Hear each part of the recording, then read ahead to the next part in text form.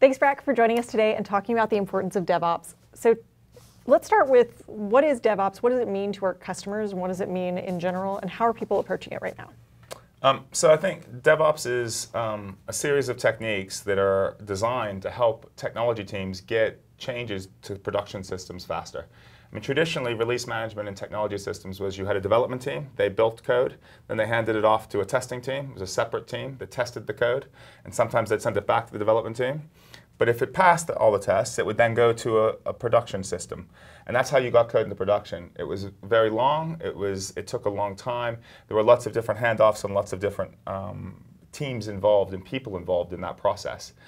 And I think maybe 10, 15 years ago, what people started to realize was actually in the modern world, all of our businesses run on technology, and changing them and having all of these teams involved and having this rate of change be extremely slow was a bad idea. To get more business agility, we had to be able to change our technology faster. And so they started to look at a series of technologies and a series of approaches and a series of culture changes to collapse that time.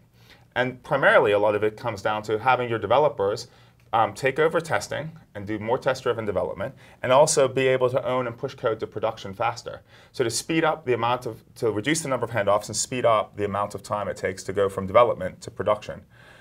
If you look at companies like Etsy, they release code multiple times a day. They're like thought leaders in this space.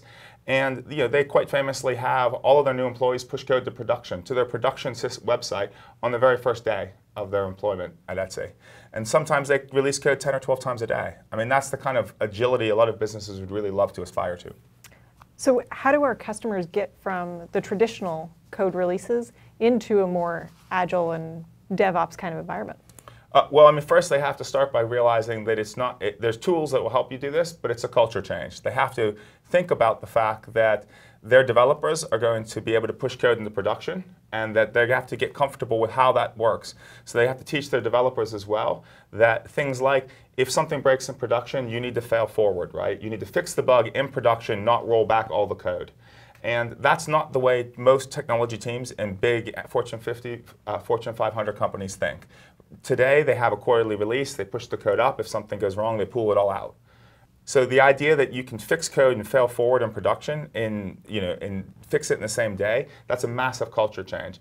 But there's a lot of things that go along with that, right? One of the ideas of you push lots of small batches often. Right? This is classic lean engineering. If you push small tactical changes, 12, 20, 30 lines of code, but you push them 5 times, 10 times, 20 times a day, when something goes wrong, it's easy to find.